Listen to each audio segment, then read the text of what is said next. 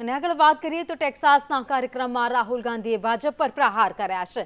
RSS પર પ્રહાર કર્યા છે. તેમણે કહ્યું છે કે RSS માને છે કે ભારત એક વિચાર છે. અમે માનીએ છીએ કે ભારત વિચારોનો સમૂહ છે. ભારતનો વિચાર USA જેવો જ છે. રાહુલ ગાંધીનું આ નિવેદન દરેક વ્યક્તિને ધર્મ, જ્ઞાતિ અને ભાષાથી પર સ્વતંત્રતા મળવી જોઈએ.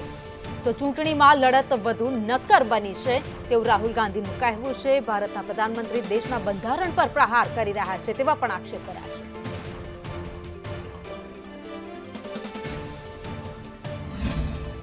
Battle that is being fought in India.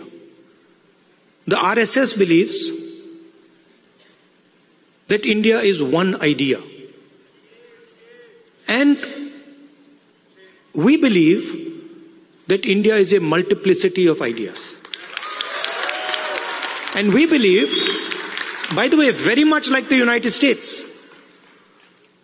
we believe that everybody should be allowed to participate.